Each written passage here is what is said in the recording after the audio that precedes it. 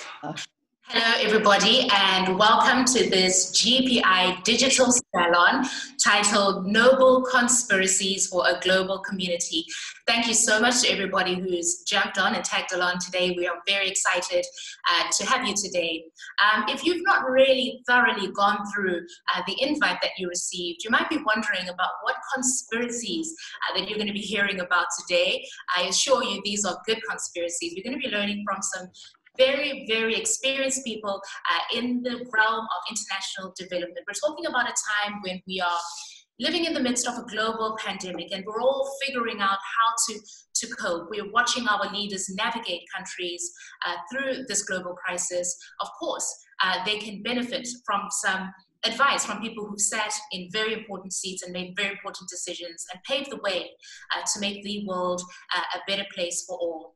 As we speak, we're talking about a pandemic that's pushing more and more people into poverty as it essentially eradicates efforts that have been made to grow economies and to develop industries and sectors. We're going to be talking about how we need more working together. In fact, as might come out in the conversation, an African proverb goes, if you want to go fast, go alone. But if you want to go far, go together. And I think that's what we've learned from this pandemic, that we're going to have to coordinate efforts if we're all going to emerge from this pandemic together and well. So I am in the midst of some very incredible people who've accomplished astonishing things, and I don't want to do any more talking because you will be hearing from them. But I do just want to get through some housekeeping rules for the benefit of those who are joining as participants. You will notice that you are not able to unmute your mic, nor are you able to activate your video. That is by design, ladies and gentlemen. We want it to stay that way. If you do want to engage the panelists at any stage, we have reserved a time towards the end of this discussion for questions and answers. If you would like to ask a question, please indicate by writing in the chat box, in the Q&A chat box. Write your question. If you have a specific panelist that you would like to direct the question to, please indicate, and I will be sure to convey that during our Q&A time. But other than that, I would not want to waste any more time. And the people who have brought us here today, it is the Global Perspectives Initiative, and I'd like to invite Dr. Ingrid Ham to say a few opening remarks, and then I will introduce the panelists for today. Dr. Ham, it is over to you. Thank you very much, Christine.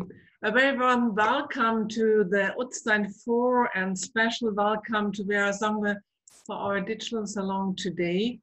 We are very proud that we could gather all of you, unfortunately only online and not in presence, but nevertheless we are happy to have you here. You know, in the time of the second wave of the pandemic, we all realize that it has huge consequences and special ones to Africa. Christine already mentioned that there might be 150 million people pushed back into poverty because of the lockdowns and the damages the COVID-19 virus has done to the economy. And what is needed now, I think, are especially two aspects. One is we need strategics. We need a strategic approach to solve the problem and a coherent approach to do so. And we need to stand together and have a European answer to that much more than a German national one. So today, the Utstein Four lived what I said right now. They were about strategic development and they were about cooperation and collaboration. So they are the best model we could find for how Europe could proceed into the future. And Vera Songwe is not only a voice from Africa, she's a very experienced UN person and she knows about economics best. So we have 5 women, I'm very proud to say so, and we have best representatives of what is needed now. And of course we have one man in our round who brought the, let's say, the reason upon why we meet already today, because as had already been mentioned. The book has been published recently, and that's about strategic development, and Kostas wrote it, so he's the author. And please, Christine, just go ahead. Fantastic. Thank you, Dr. Hum. So just for the benefit of those who might not be familiar with the quartet, we're talking about, I want to take you back. It is a Thursday, and on social media, we tend to throw back on a Thursday. So I'll take you about 20 years ago, where 4 women found themselves holding the posts of international development ministers in their respective countries. Those countries were Norway, the United Kingdom, Germany, and the Netherlands. And they identified poverty as a major issue, a global issue at that time, and they decided that they would come together and tackle that. And so they did very much in terms of that direction. We saw some of their policies, which they will talk about. They looked at debt relief, for example, and various other things, including mobilizing development policy and taking it in a direction that did more than just pursue the self-interest of their respective countries. They're going to talk about some of the successes that they experienced in all of that. Before they do that, of course, the dashing dude in our midst, I like to say maybe we have a bit of a scenario of the golden girls and the dashing dude. Kostas, you've penned this incredible book, and I don't want to just reduce you to a pretty face, Kostas, because you are a whole lot more than that. Ladies and gentlemen, Kostas, who has written this book titled Ending Global Poverty, 4 Women's Noble Conspiracy, and that is the conspiracy that we're discussing today, ending global poverty. We are talking about a very senior and experienced economist who's spent time at the World Bank, among other institutions. I don't want to go into the bio for too long. Let's get into what's in the book, Kostas. So take us through what is in this book, which is really the quest of what these 4 incredible women sought to do before we get into conversation with them. Kostas, it's over to you. Christine, thank you very much. I would like to thank Dr. Ham and the Global Perspectives Initiative for inviting me to participate in this great meeting. I must say that I'm extremely happy that I am able to join this panel of this absolutely remarkable 4 women, about which I wrote a book recently. I must, in order to get going, I'll decide to say a few words about what prompted me to write this book.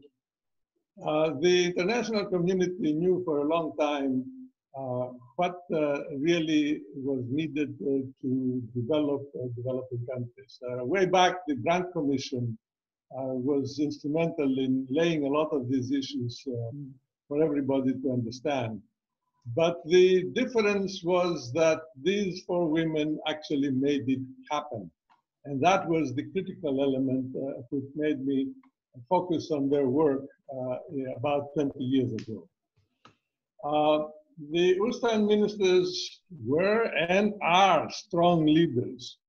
They're persuasive, they're articulate, they're substantive, they're politically savvy, and they are together, and they were together. And I'm very pleased that they were all with us this afternoon. They organized themselves in what they called the conspiracy of implementation. And they were able to convince a lot of their colleagues to go along with their conspiracy so that they could actually produce results. And they produced results in several areas which are of relevance today.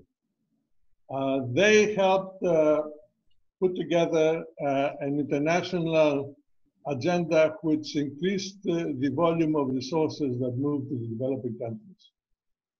They also helped reduce the debt of the developing countries, and not only helped in the debt reduction of developing countries, poor developing countries in particular in Africa, but also pushed for making sure that the resources released in that fashion were actually devoted to helping end poverty. And that was very critical because up to that time, that was not an emphasis in the international community. And finally, they put together an agenda to increase the aid effectiveness. And this is very important because aid effectiveness is not an easy thing to deal with. And there are lots of controversy over time. but they stressed three main issues. One is that the partner countries had to be in the driver's seat. They also had to have decent policies and programs which were coherent in addressing overall poverty objectives. And third, they expected the developed countries, the donors, to shift their attention away from little projects all over the place, and also to start supporting the efforts of the developing countries by providing them budget support. This was very critical because it moved the discussion away from what the donors were doing, but also to making sure that the developing countries themselves were the ones that took the charge of their own destiny. At the end of the day, developing countries develop themselves, not the donors. All of which resulted in a lot of progress, especially in the first decade of this century. I want to say a few words about the relevance of all of this to the challenges that the international community faces today. We are facing a global pandemic, and the global pandemic requires global multilateral action. And for this, I think it is very important to go back and take a look at the situation 20 years ago, when they were active internationally. Multilateral debt relief for poor countries is as important today as it was then, especially in Africa.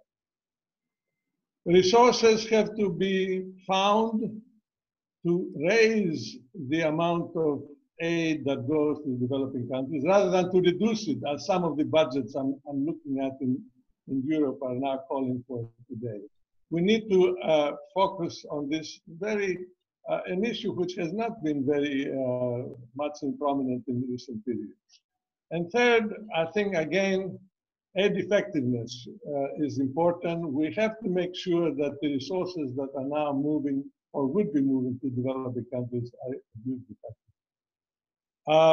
Leaders of today and tomorrow, all of us will benefit from looking at the experience of the Utstein Four. We all will get inspired, or should be getting inspired, for a new conspiracy of implementation, a new conspiracy of implementation that addresses the problems of today and supports developing countries in their efforts to eliminate poverty on a sustainable basis. Thank you very much for helping me with the book.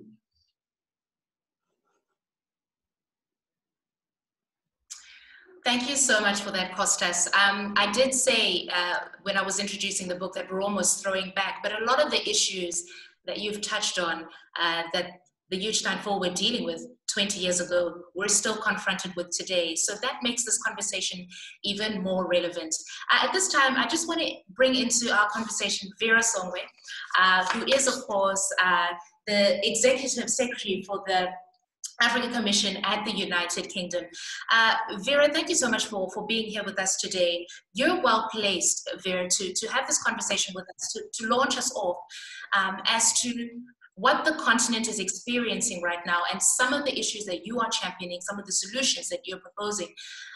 Before you get into that, I just know from a reporting perspective, we were all waiting for the onslaught in Africa. We were all anticipating that this continent would be affected. In many conversations that I had, in interviews, all these analysts were predicting doom and gloom in terms of what COVID would do from a health perspective on the continent. We're all sitting here today scratching our heads wondering why we were all wrong. But it has done something, Vera. COVID has had a massive impact on the economy in Africa. Please talk us through that and perhaps touch on the health aspects as well, but talk us through the impact on the African economy, as well as some of the things that you're championing and recommending to address that. First of all, Christine, thank you very much. Good morning, good afternoon, good evening to all of our listeners. I feel a little bit like I'm being in the middle of, my mentees, and I should go and ask each one of them for advice. So let me say what an honor it is to be here among such greats. Discussing this, and thank you to Dr. Ham for bringing us together.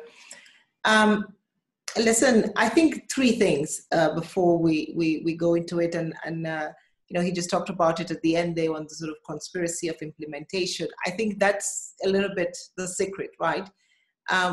Africa has been, we were all, as you said, expecting doom and gloom and, things were going to be worse. But I think one of the things that we saw was African finance ministers get together very quickly, very early on in this crisis. And I think that this is because I think you have said it, and he's also said, we're 20 years back. I don't think we're 20 years back. And I think it should be really clear. We're not 20 years back. We have actually, the continent has moved 20 years forward. Mm-hmm. And so the sort of impression that we're back to where we were 20 years ago, let's take that out of the table. I think that what happened this time around is very early on in March 19th, actually, African finance ministers met and said, something is happening to us. What do we need to do? And we were privileged as the Economic Commission for Africa to sort of, be able to do the analytical work that was able to foreshadow, what were the problems, where we were beginning to hurt. In March, everybody was saying, well, it will hit Africa in 6 months. We were all talking about the health pandemic at the time, but the economic crisis had already hit. And it was not in the global media because nobody was talking about it. But when the ministers of finance met, that message came out. They all started saying, we're seeing our revenues dry up, we're seeing this. And when we did the analysis, at that point, there was already a 2% drop in GDP. Today, we're at negative 5.8%. growth for the continent. So we have experienced an almost 5% drop in our GDP on average. Immediately after that, the African finance ministers then said, this is the solution that we propose.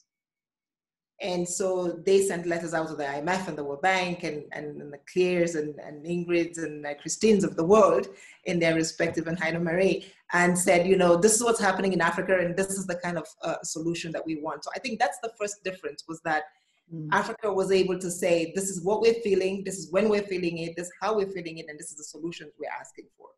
And my sense is that it's a very important difference from the past.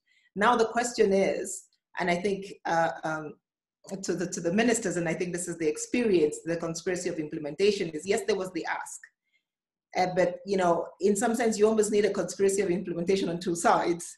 And so you had the conspiracy of implementation on the African side, but I don't know that we necessarily had the Utstein Four in you. You should come back so that maybe we have you on the other side, and then we have a level playing field on both sides. So I think that that's what's happened. Is there has been an ask for $100 billion to the multilateral development agencies to help stand up the GDP that has been lost from the continent.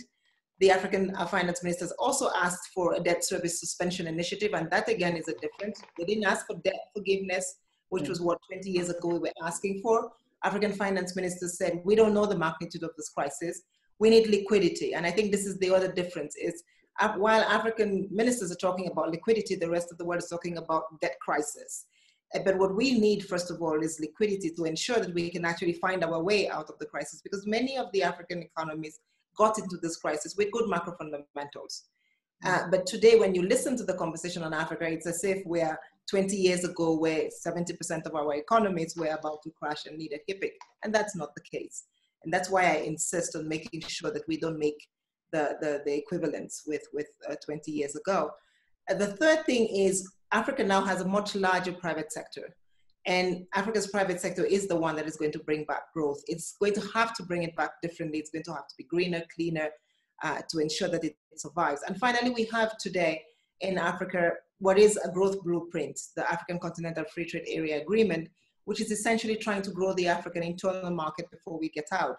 And for that, we also need some support. And that's why, as the Economic Commission for Africa, we are saying, for the African countries that have access to markets and that are going to need to stand up their infrastructure, their digital economies, and ensure that they can actually begin to trade more, we need them to have access to markets, but they need access to markets at much, much cheaper rates. For a very long time, what you have essentially seen is a transfer of wealth from Africa to the private sector, to the markets, because our interest rates have been quite high. And I usually give an example of the comparison between Germany and South Africa, where the debt to GDP ratios in Germany are the same like those in South Africa, except the cost of money for Germany is 28 basis points or 25 basis points, and sometimes it's even negative, which means the Germans begging us to borrow, to give us money. Whereas in South Africa, it's 900 basis points. So just even if they run their economies the same, because of the cost of money, South Africa will go under. And we cannot continue this kind of transfer, what I call essentially regressive tax. And we need to be able to adjust the cost of money for Africa to something that is cost reflective of the real risk return in that environment. So that's the third thing we're asking for. So 3 things: additional capital for concessional money to the multilateral development banks, extension of the debt service suspension initiative so it provides a little bit more liquidity, and working to reduce interest rates for countries that have access to markets so they can actually undertake long and sustainable investments, hopefully in sustainable areas like energy. Vera, thank you so much for that. And I think that the 3 things are very clear. Claire, I want to bring you into the conversation here because I want you to speak to everything, the 3 things that Vera has specifically talked about. And perhaps before you do that, just a throwback question before you get to the question I've asked is, how were you able to be successful in what you guys did coming together? If you could name one of your successes, tell us about how you made that happen, because I think that speaks to what the finance ministers on the continent today are trying to do. Well, the crucial thing we did was say lots and lots of tiny little initiatives with a kind of charitable lens in development don't help countries. They recruit people out of the government systems, and the burden of accountability just holds countries back. So we need to all unite behind agendas led by the countries, because it's when countries want reform and change, that's when it succeeds, and come together, get the World Bank, all the big donors, the regional development banks, the UN system, all coming behind those countries' efforts to really push forward on agreed objectives. And that was around poverty reduction, the Millennium Development Goals. And now we've got the Sustainable Development Goals. We've got the immediate crisis, and that's got to be dealt with. But also we've got the enormous threat of climate change, which is going to displace so many people and throw people out of their employment and so on.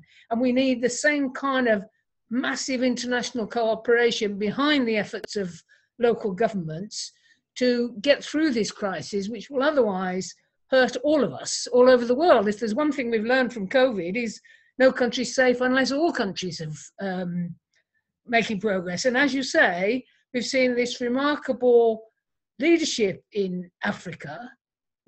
Everyone said, oh, it's going to be terrible. But the handling of the crisis with a public health response, partly because the continent learned to deal with Ebola, shows that Africa isn't a sort of hopeless case that doesn't know what it's doing. There are more and more effective people, and they need to be backed so that the economic crisis that follows on from COVID is dealt with, and then the continuing social and economic development that makes people's lives better and will enable them to deal with the crisis of climate change is also there. Eveline, I want to bring you into the conversation here because there is a core to Europe in the sense that the development policy coming from the continent needs to be different. And I heard the sort of subtlety coming in Vera's address. So given what Vera has said, given what the continent said, this is what we're asking for. How does Europe adapt in terms of when it sets up its development policy in response? Well, I think the Europeans' answer has actually been very weak, or there has been no response to the African crisis. I think what Europe should be doing, first and foremost, countries like Germany and the Netherlands really have to rack up their debt, rack up their public spending, because otherwise we just abort any of the recovery internationally that is going on. And part of that, racking up of debt and expenditure, should be spent on transfer to poor countries. What Europe also should be doing is open more markets. Vera was talking about those countries that already have open markets. Well, actually, there is a huge room to improve for Europe to open its markets for products made by poor producers in poor African countries, and very little has been done about it. So there's a whole issue on trade where Europe actually has been putting its back to the rest of the world. I mean, things like export controls on essential medical equipment. I mean, I really found that such a total lack of solidarity. If you look at the trade agreements of Europe, they have a sustainable development chapter. Well, you know what's in there? Labor rights, climate change, environment, all very important. But there's no text whatsoever looking at the impact of trade agreements on actually the poor countries. So I think there's a huge room for Europe to improve its response. I hope that was the answer to the question, because I really didn't understand it totally. That was, Heidemarie, do you want to weigh in at this time? Sorry? Do you want to weigh in? I was gesturing.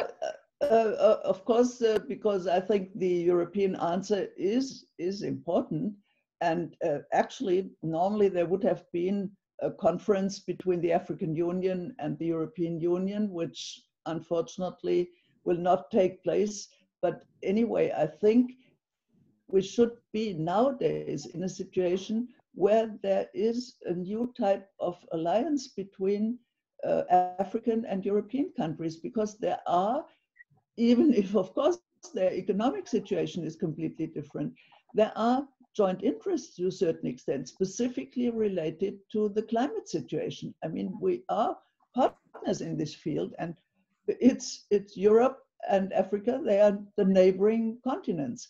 Compared to that, I must say, I'm rather critical on the fact that, for instance, the European Union so far, in its plans for the reconstruction fund, is centering very much on the own situation, which of course I understand, because there are countries like Spain and Italy which need support. But on the other hand, in the whole negotiation process, there has been so far, if the European Parliament does not change this, there has been actually a cut in the finance for the international cooperation for the next 7 years, which is the 7 years program now. And I think this makes the European Union, let's say, less apt to be a global player and to be in this field. So I think if nowadays, we would be needed, our advice would be needed, it would be to say, let's use these possibilities of cooperation in order to get reconstruction support and financial support, Vera, which you've outlined on one hand, and also debt relief. I personally would have thought debt relief would be more important because it leaves some more space, but I mean, that is up to your discussion, of course. And also support in the cooperation in the field of climate change, because I mean, if one looks at the situation now, you can see that if the African Union or Africa wants to decarbonize, wants to change its energy sector, of course, but huge investment and support in this field is needed, because if not, you are sitting on, stranded assets, and this is what cannot be accepted. So I'm all for being supportive in this field, and also make sure it's not words, but make deeds from words. And that's what we try to do in our cooperation, and that's what we need nowadays. Yeah, I mean, just to your point about the energy sector, I know, Vera, you said that Africa is really the only continent where you can still invest in new energy because, as you put it, the continent is still dark, which presents an opportunity of sort. But Vera, one thing we can't get away from, we can't run away from the fact that a lot of countries on the continent are going to have to go and borrow to get out of this crisis. What do you anticipate on that front? No, so thank you. I think, of course, a lot of countries are going to borrow, and I always like to say that borrowing is not a bad thing. It's and what cost you borrow and what you use the borrowing for. That's where the problems begin. If it's too expensive borrowing, and if you use it for something not so good and the governance around it is terrible, then please don't borrow. Otherwise, you know, you always need additional capital to grow. I think what we need is, and again, for Africa, we need to segment the markets, right? There's over 50 countries at very different ranges of economies. As Eveline said, and you know, one of the things that we're certainly going to need is for some of the really low income countries, and thank God for Kristalina, the IMF, and other women, of course. And I was just looking at you guys and thinking, you came too early. You should have been here now when Kristalina was at the IMF, and then maybe we would have had an earthquake. Vera, we cooperated with Kristalina when she was in the World Bank. In the World Bank, exactly. And then in the European Union. Exactly. So it has been an ongoing cooperation, fortunately. Sorry. But that, I think that just demonstrates the power of the woman. So let's not lose that, because I think there is a difference and it continues to show up. My sense is for the low-income countries, and the reason I brought Kristalina in was immediately after the African finance ministers met, she immediately provided debt relief for the 19 low-income countries of the continent. So not just debt service relief, which means not just payments, but the whole debt was written off, everything that was owed to the IMF. That immediately provided liquidity. There's a second group of countries for which the G20 then provided the debt service suspension initiative, where we're asking that that be extended through next year. And then finally, there's the sort of market accessing countries. And that for me is a little bit of where the pain is, because, you know, the book is talking about poverty reduction. We just did a report which is going to come out on poverty and inequality. We've done, Africa as a continent has done an amazing job of reducing poverty. And when you look at countries like Egypt, 3% of the population is poor, but 40% of the population is vulnerable. So when you have a crisis like the COVID crisis, that 40% immediately falls into poverty. But the international response doesn't look at Egypt and say, Egypt is vulnerable and Egypt needs help. The international response says, Egypt is a middle income country. Egypt can manage its own finances. So I think this is where we need to segment the financing, and we need to look at the way we're supporting countries differently in this crisis, because it has totally upended what countries are and what they need.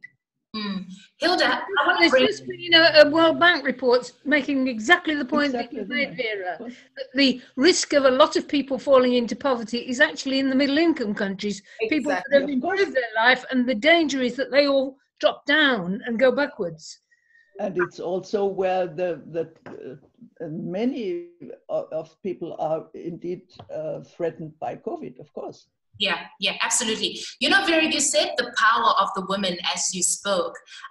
But as I was reading, ladies, and this is something you've said before from the quartet, that poverty has a face, and that face is a woman's face. So that is also the reality. And I guess we have to deal with the sort of humanitarian aspect as well. So Hilde, you labored the point about humanitarianism when we had our pre-conversation, and I wondered how we do both things, how we focus on humanitarian efforts, but that we also develop policies that allow countries to grow, because somebody says humanitarian efforts and everybody thinks donor aid, and that's not what it is, is it?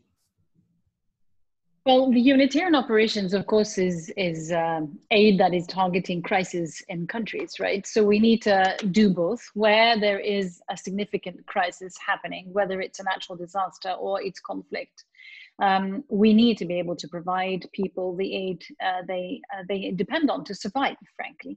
And that's different from the development work that we have been engaged with for many years in trying to enable countries to take charge of their own destiny. Now, conflict-affected countries are in a very difficult situation, and they're fragile states, and the number of them, unfortunately, have increased steadily. That has put countries in a very, very difficult situation. And many of these are protracted crises. And here, one of the things that I think the Utstein group would have advocated if we were in office now is a new way of giving humanitarian assistance, which is to give people cash in hand. Instead of this huge industry providing food and everything people need, they are able to get some cash to be able to start cultivating, create local markets, get the economy going again. This is a new way of doing humanitarian operations that is very much in line with our thinking. Empower people, put the resources into their hands. Of course, in some cases, when conflict is really destroying communities, you can't cultivate, you run for your life. But in many natural disaster settings and in some of these protracted crises, this is a very good way of giving people the opportunity to survive and help actually build a future for themselves. So that's a way of using aid, which is different from the traditional humanitarian operations. Now, what we have engaged in, and I think one of the maybe important kind of achievements that I just wanted to mention is debt relief has been discussed here in terms of what was achieved. I just wanted to bring out one example of one way of boldly addressing an issue and winning that fight. So when we, together with our colleagues and good allies, advocated very strongly for writing off the debt with the Heavily Indebted Poor Countries initiative, we were running against a funding gap. That funding gap was significant. We needed the money. There wasn't enough aid. And the question was, where do we get that money from? Important forces wanted us to take that money from the poor, meaning that other poor countries would pay the debt relief for their colleagues. They wanted us to borrow from IDA, which is the World Bank's concessional window. We fought very hard for protecting IDA, for not having Peter to pay for Paul. And what happened was we advocated for the sale of IMF gold. This actually, through a huge battle, was successful. But if somebody just a few years before had asked me, would the IMF gold, a significant amount of it, be sold for debt relief for poor countries, I would have laughed. It was seen as unheard of. Just a few years back, of course, we had good allies. It was possible to mobilize that majority in the board for making that happen. But I wanted to mention this because the world is running against significant crises, huge challenges, and sometimes it's about bringing people together, aligning all of them behind bold proposals. And if you are strategic, tactical, and conspire properly, you can actually win the game. So I just wanted to mention that as one example, because now the world is facing other challenges, COVID-19 among them. So that as an example, I just wanted to share. Yeah. Eveline, you want to say something? And then we'll come to you, Heidemarie. Yeah. Yes, I just want to say that this is one of the examples of things that have been advocated for half a century, you know, the Bond report, etc., etc. It's one example of we did not invent the wheel because, you know, everything was known what should be done. We made it turn. Us working together made it happen. And I think that was unique of the last of these years that we worked together.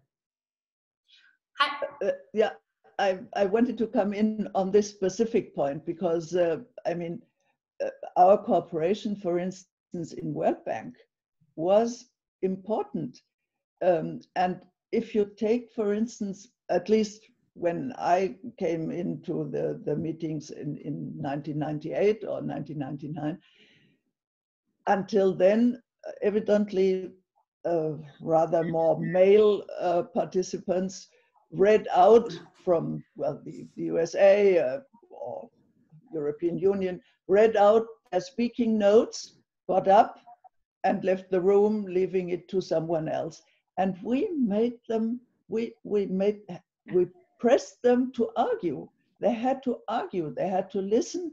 And I think this is important, and specifically in a situation as nowadays, it is important that the World Bank plays such an important role, and also, for instance, related to the European Union, when we had a situation, it's a completely different element, but nevertheless, when we had a situation where, for instance, the USA cut UNFPA finance which hit specifically women and their sexual and reproductive rights.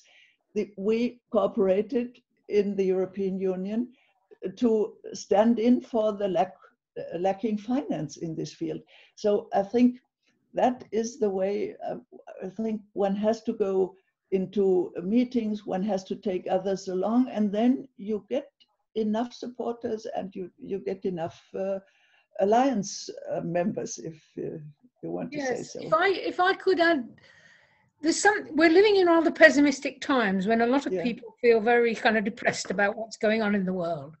And I think one of the things that we experience, if you get together and start to push and get some success, it kind of builds its own momentum and people become hopeful and make more demands. And we need that very much now when everything's feeling depressive and hopeless. Some brave voices coming together strongly, as you say, Vera, behind some of the good initiatives that have been taken at the international level, I think could shift the mood. And that would create enthusiasm and more cooperation. And then politics has that fashionableness that people want to be on the side of the angels, if what seem to be angels. We need that kind of shift, and I think it could be one. Can I jump in with an example here, Christine? Just one opportunity to do exactly what Claire said is vaccines for the poorest countries. When the vaccines have been tested, if the world succeeds in scaling up the delivery of vaccines to the poorest first, to make sure that they and the vulnerable people, of course, in all other countries, are given the opportunity to be protected against the virus. If that's kind of where the spirit of cooperation, collaboration, solidarity can really be brought to bear, that can help turn the tide, and people can see there's really something in it for all of us. So if we help protect others, we are ourselves protected. The virus won't come back and mutate and attack us again. And it is when we are acknowledging that we are in this world together, we have to solve this problem together.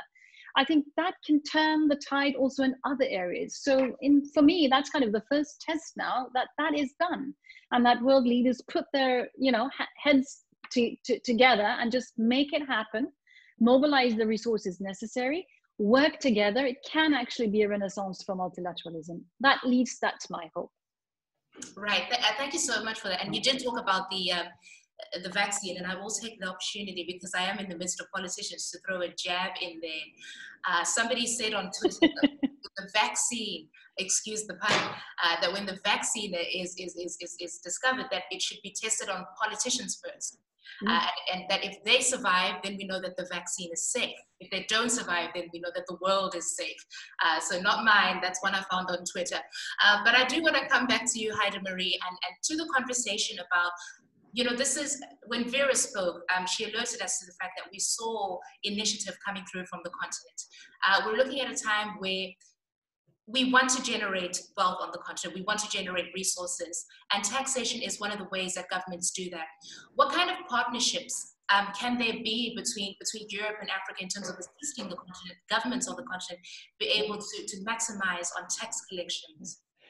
Well, this is a point I'm working at in a panel of the United Nations for the time being on proposals which already have been discussed and brought forward specifically in Africa by the Mbeki Commission, on the question how to see to it that there is not a drain of resources and finance from Africa outside, whereas it would be needed in the respective countries for the financing of the fight against poverty, fight against climate change, and also fulfilling the SDGs.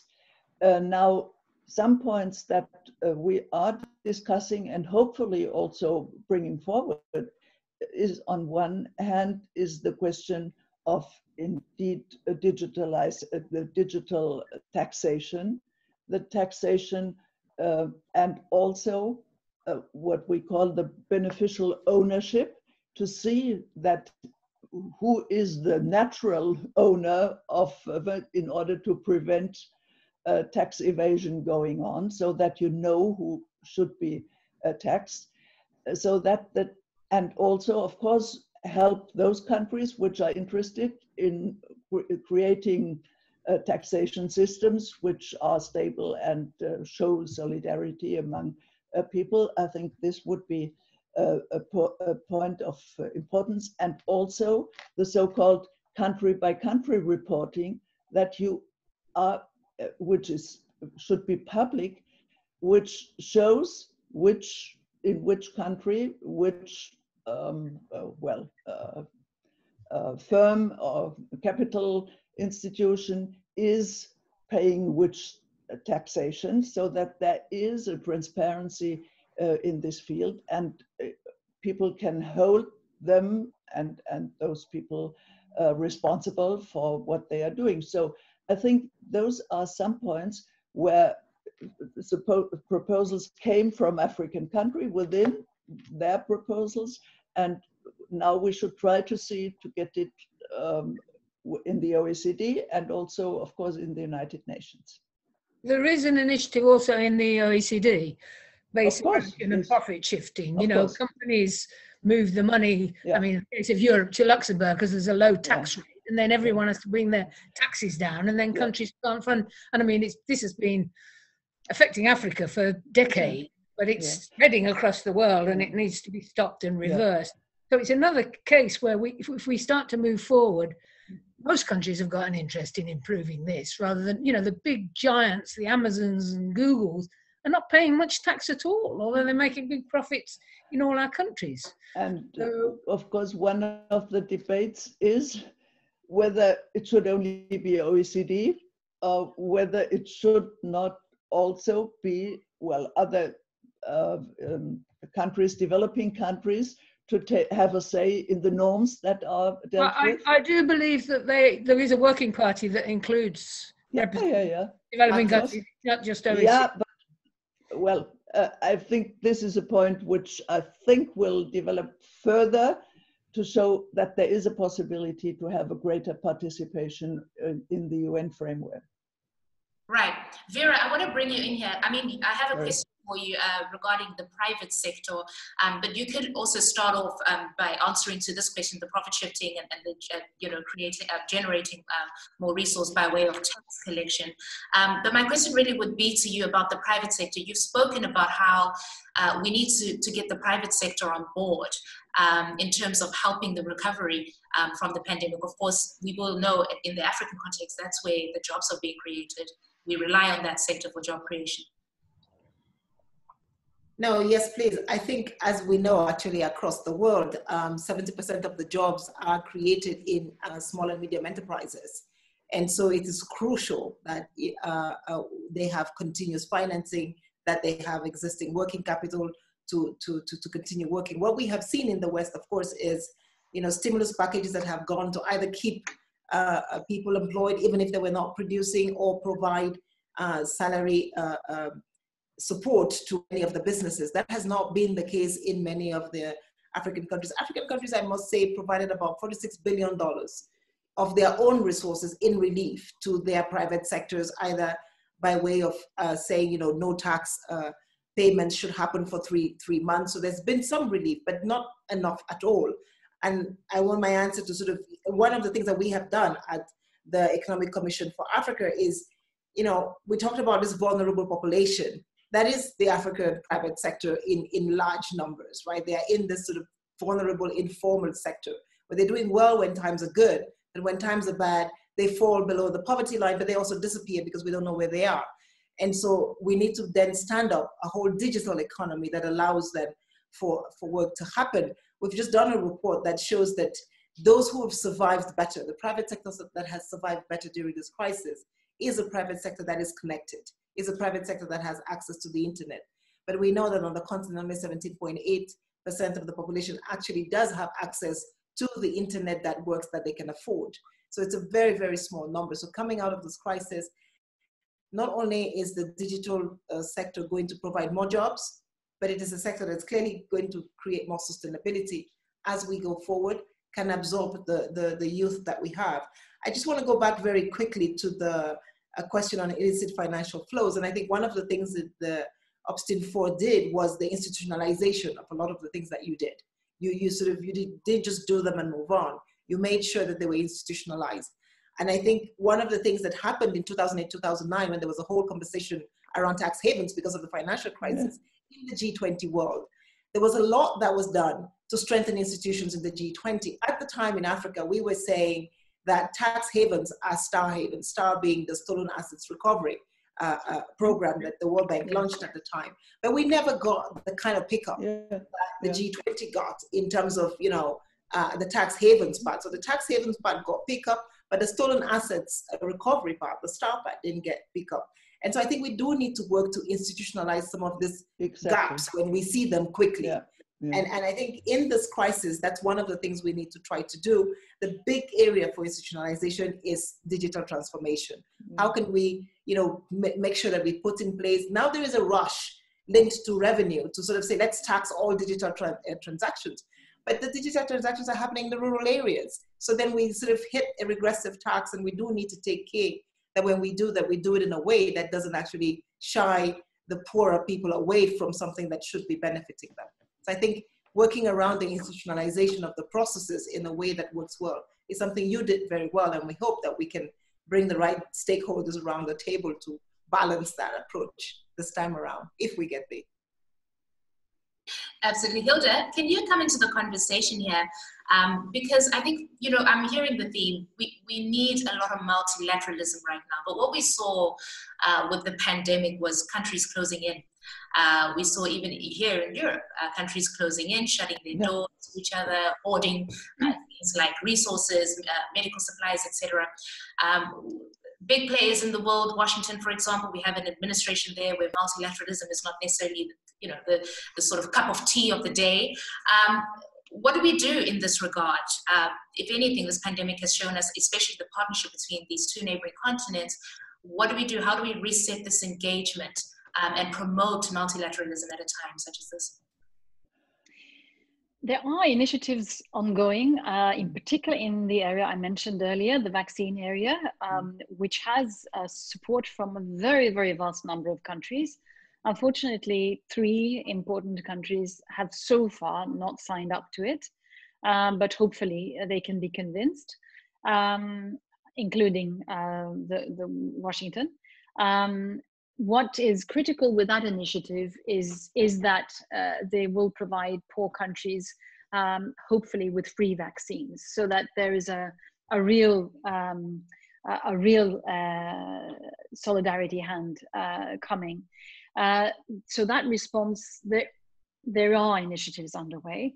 However, I think in terms of the economic impact, the huge funds that have been made available, both in the IMF and the World Bank, have been really significant.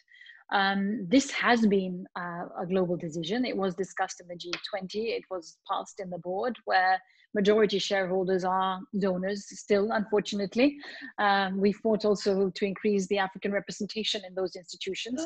And so there has been significant funds coming. However, they have been just buffering the kind of onslaught impact. What is coming now, of course, is much, much bigger challenges in terms of getting the economies going and ensuring that impact is cushioned. Here, what I'm really worried about now is cuts in aid and also FDI.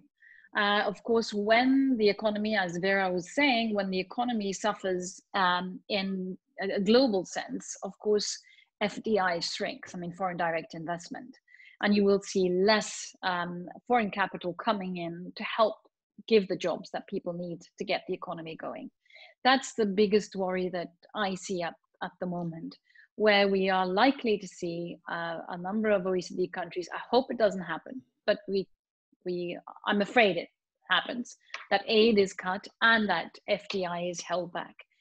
How we can address that is, I think, maybe to use the opportunity of the EU and the AU, the EU, the African continent, and the Europeans, to be maybe the first place to start. How can we start a dialogue about handling this situation? I agree with Heidemarie. It's unfortunate that the meeting that was supposed to take place just a week back, I think, or 2 weeks, had to be cancelled. I think now is the time to really link up, if not in person, at least physically, to discuss what is it that Europe can do in relation to Africa. What can finance ministers in Europe do with finance ministers in Africa? And maybe we can, I'm just thinking out loud here, maybe we can revitalize the big table. This with Vera now and the Economic Commissioner for Africa, we did discuss and established with KY Amaoko at the time, your predecessor, how we could work together as development ministers and finance ministers. In this case, you know, the big table needs to be expanded with both, you know, finance ministers on the OECD side plus and other relevant ministers that are working on industry, and see whether there's an opportunity here for a conversation about, is there more that we can do now to really change things in a positive direction? And maybe get rid of some of the blockages that we have tried to get rid of for a long time and use the opportunity for a positive change for once, and then see whether more investment can happen. I mean, it's a difficult time for the economy in many European countries, many OECD countries, but still worth to see whether policy changes could take place, whether some of these important blockages could be addressed, and whether more collaboration could happen on FDI, on aid, on multilateral. This is a really important time with the African Union getting the continent to get rid of the barriers inside the continent, so it can trade more with itself, and then Africa will process its own goods instead of exporting raw material. I mean, it's a real opportunity, and it's an African initiative, and that could really lift the economy. We need to get behind that and do everything that can be done to support the continent making a big success of this initiative. I don't know if you want to say a word on it, Vera. It is important, no? No, I mean, I fully agree with you. I think one of the things that has happened during this crisis, and Christine referred to it at the beginning, was, you know, when the crisis began, Africa imports about 90% of its pharmaceutical products from outside the continent. There were threats, about 52% from Europe. Europe said no more. India, China said no more. And we found ourselves without any commodities on the health side. Immediately, the private sector in Africa got together. We stood up a platform and we said, fine, we will produce our own. And, you know, 3-4 months later, we have German companies coming and saying, we want to come and do with you. We have British companies, we have American companies. And I think that's another difference, which is that in South Africa, for example, you know, the Volkswagen business, they, you know, started producing ventilators. In Morocco, you know, so there was Africans repurposing to produce for Africa. At the end of the day, we have a 1.3 billion market. And so I think we do need that sitting on the table at some point, almost as equals, right? And I think the minute we did that, and just to give you a sense, we were being told on the continent, you will only get PPEs and test kits in December. We stood up this platform and we had more test kits than we could want because everybody wanted to sell on our platform. And so I think that this is part of what is happening now on the continent inside the African Continental Free Trade Area Agreement, was to say, you know, let's get African producers, let's get the African private sector, take the charge, take the challenge, working with a lot of DFIs, the CDC, KFW and others that were providing some concessional working capital, but it actually did change the sort of dynamics, because, you know, you had private African businesses at the table as well, doing foreign direct investment, because they were, you know, Ugandan who had, and I want to come back to a very important point that was made in the beginning, the countries that fought and won Ebola are the ones that are doing quite well in this crisis, which is one of the reasons North Africa doesn't seem to be able to sort of fight the battle. North Africa has been in a consistent lockdown because they had not had the kinds of Ebola and pneumonia and cholera crises. So they just didn't have the local healthcare workers that Liberia, Sierra Leone, Uganda had to be able to fight the crisis. And I think that's a lesson that we have learned, and we have those institutions on the continent. And the issue today is just how you stand them. Now, from learning about the PPEs, we decided as Africa, we will also begin to take charge of the vaccine conversation.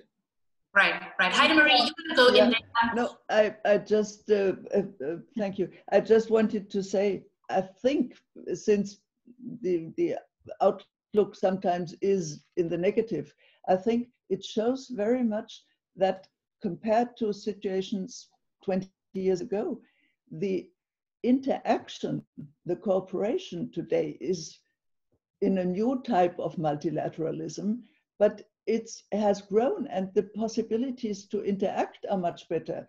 If you remember the way we had to contact without email nearly at that time, nowadays you have NGOs, you have also progressive countries, you have a complete different African Union and these initiatives. So I think there is a new type of multilateralism, which is important. And to my opinion, also, I think one has to be very open, and well, OECD countries have to be very open on because now we have the SDGs.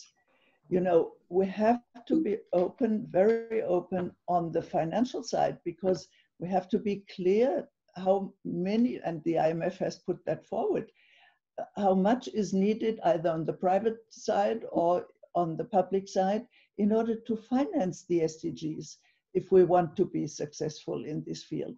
And actually, you might think it's perhaps, a bit, irrational or visionary or whatever.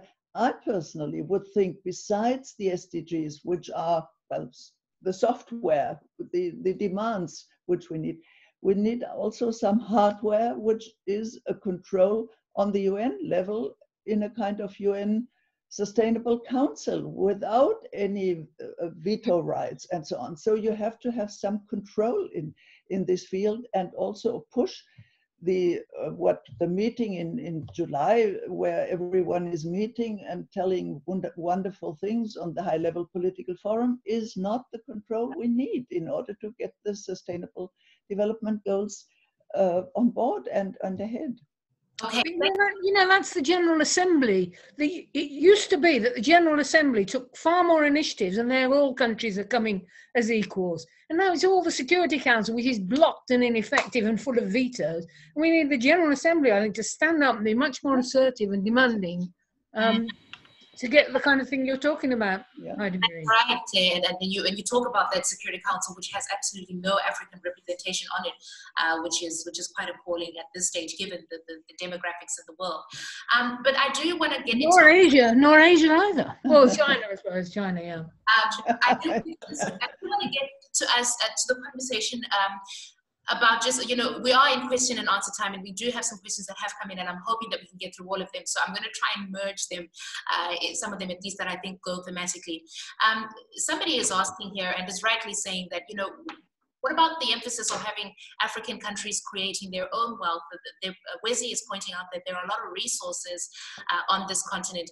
Vera, I'm going to come to you on this one, and perhaps you can double that up with what Claire alluded to earlier in the conversation. She was talking about the Africa Free Trade Agreement and how we can use this moment to make the most of what the continent has done, really. And I think we haven't really quite caught the gravitas of what that means, what that could potentially do in terms of having the continent utilize the resources it has to create wealth, because we are talking about a climate where there are warnings that foreign direct investment is not going to be coming in the way it has been in the past. Well, I am down for saying that the African Continental Free Trade Area is Africa's plan for growth, and so we don't need any sort of big Marshall plans. That is our plan. And I think one of the things that is happening, and you have to give credit to the leaders on the continent, President Ramaphosa, President Kagame, the President of Niger, President Isufu, and many others, Kenya, Ghana, that have really come together and taken this as, you know, the strategy for creating growth, creating wealth. We know, and the Economic Commission for Africa has done a lot of work that shows that when Africa trades with itself, Africa creates a lot more value. Now, what we need to do so that we can do that better is we need the enablers. I think as Hilde was the one that said it. We need more infrastructure, we need more energy, we need our roads, we need our ports to work. For that, we need more investment. We need the foreign direct investment, but a cheaper cost, which is why we continue to talk about market access at much, much cheaper rates. We have the Compact with Africa, for example, that is being launched, that was launched under the German chairmanship of the G20. The German are going to take again over the EU. I think some of these kinds of partnerships are the partnerships now that Africa has, the African Continental Free Trade Area Agreement, where, you know, Germany is struggling with energy, the UK is. We come together with Africa. I think somebody talked about stranded assets. We have stranded assets, but we actually have no assets also in the energy sector. Huge investment in the energy sector will, you know, give us 4 or 5% additionals in GDP growth. I think there is the secret for Africa's future development. We do have the technology, we have some of the resources, but we cannot do it alone. We need additional resources from other partners, but we need them at costs that do not run us into a debt crisis much sooner than we would like. Okay, Heidemarie, I'll throw this one to you because Vera has just spoken. It was also directed to Vera. But Mandip was pointing out that the UN ECA has projected that by 2050, a quarter, get this, a quarter of the world's workforce will consist of African youth. So this is a demographic that we need to engage. So the question basically is, how can we then rethink our efforts so that we formalize the informal economy in Africa? And this is where a lot of these young people are active, so that it can contribute to the fiscal tax base of their countries, because we do have a lot going on in terms of entrepreneurial activity in the informal sector, because African youth can't access financing, for example, to grow beyond the informal sector. So what can we do to address this demographic specifically that the UN is projecting will make up a quarter of the world's workforce by 2050? Well, I think this would be a point where Vera could say much more than, for instance, I could say on this. My point is, and has always been, I think it is important to strengthen women and their initiatives, because, I mean, no country gets ahead without strengthening women and also strengthening their rights. And also, by the way, in health questions, for instance, one must not forget that, for instance, AIDS is still hitting women much more, young girls much more than men. So one has to strengthen women. This, I think, is a major point. And also perhaps what I think could be the question of, forms of professionalization of the work of young people, as for instance in different areas. I think there would be quite a lot of possibilities, but Vera would be the person to say. Can I just come in? I mean, the proportion of the economy with all the urbanization, not just in capitals, but smaller cities, that's informal is massive. And people are fantastically entrepreneurial, particularly women. I don't think, I mean, the question seems to imply that we should try to formalize all that. I think that would be very bureaucratic and difficult, but I think more support needs to be given to enable those people to get the credit and to have marketplaces and, you know, to grow that part of the economy. So I don't think we should be against informal. It's so massive. We should find better ways of supporting it and all that entrepreneurial energy, which is incredibly impressive. And that's all over the continent, especially in the informal settlements and the slums. Everybody's working away at something, making some kind of a living. They need more support so that they can achieve more, rather than trying to change them into different kind of workers, and those vacancies aren't there.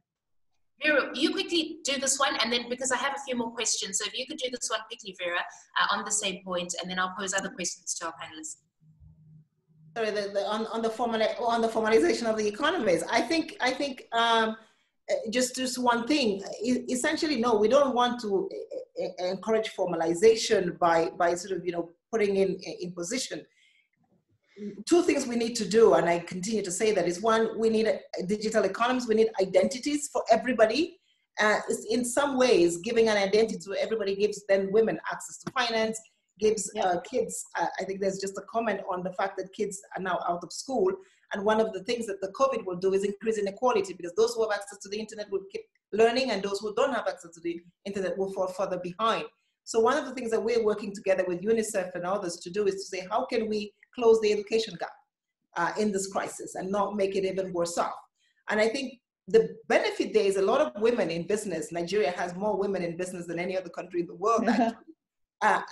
You know, if we can educate them through the businesses that they're in, we begin to give them literacy education.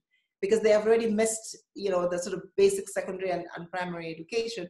But for those in basic secondary and primary education, we need innovators out there to tell us and to teach us how we can deploy education on the COVID circumstances and ensure that those who don't have access to digital technology continue to catch up and we leave no one behind.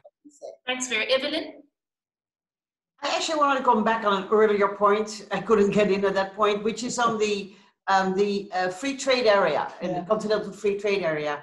It is really important that the Europeans respond to that more positively, because presently the European trade policy is fragmentizing the African markets. You've got LDCs, you have the different economic groupings where they have economic partnership agreements with, which make it very complicated.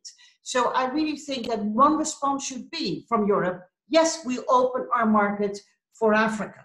The way that in the Marshall Plan, the United States said to us, Europeans, you can trade among yourself and you can export whatever you want to us, but we will not block anything from your side, but you can block stuff from us. That kind of Marshall Plan would be great. The problem, by the way, 20 years ago was when all these issues were discussed on trade, that Africa didn't really talk out with one voice very loud, as opposed to in the big table that Hilde mentioned, where we had incredibly great African finance ministers who were loud and clear telling us where we should improve our behavior as donors. Now that one voice is really important in these African Union EU debates, not this foreign affairs diplomacy, politeness, but just say what the problem is in the face of the Europeans and what you think your action should be. And that one voice, I think the lesson of Utstein is, indeed, if you want to go far, go together. That's, it's also in the book. Just work together. You can then exercise peer pressure way more effectively than as everybody does their own little thing. So, thank you. Fantastic. Hilde, I do want to bring you to the conversation now. You've been nodding there. Do you want to just weigh in on anything that's been asked? Because I can direct a specific question to you as well. You can, yeah, okay, again, one point, and then I'm happy to take questions, no problem. So the only point I was thinking on the youth unemployment, or the many youth in the informal sector, is also that the education sector in secondary, at the secondary level needs reform in many countries. Much of it is very, very theoretical and isn't really enabling youth to create their own jobs after that with any particular competence. Technical skills are needed for them to be able to create their own jobs, and then credit is needed. And matching the technical skills through a significant expansion of technical schools so that people can be carpenters, the young guys can find different types of jobs that they can be skilled to do, and with credit.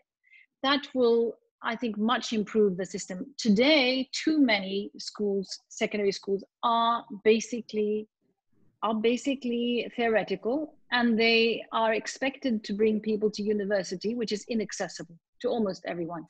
So a reform there is key. And I know the German GTZ has a huge program in this area, which also my country has come in and co-funded.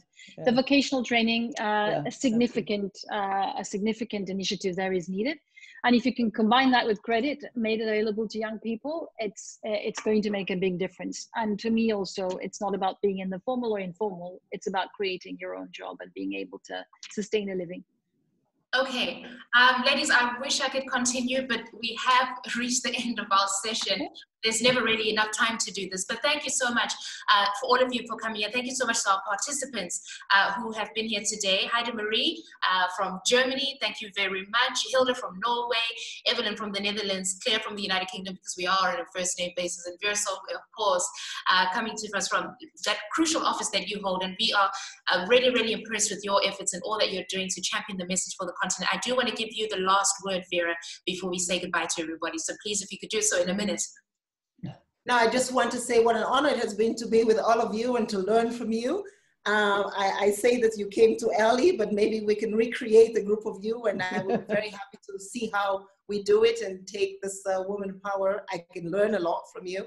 But the continent needs our voices. The world needs our combined voices. And I think maybe working together, we can do that at this crucial time. Thank you so much.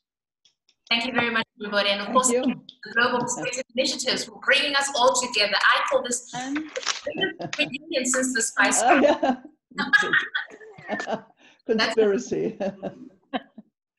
Thank you so much, everybody. Thank you to all our Thank you. Bye. Thank you. Bye.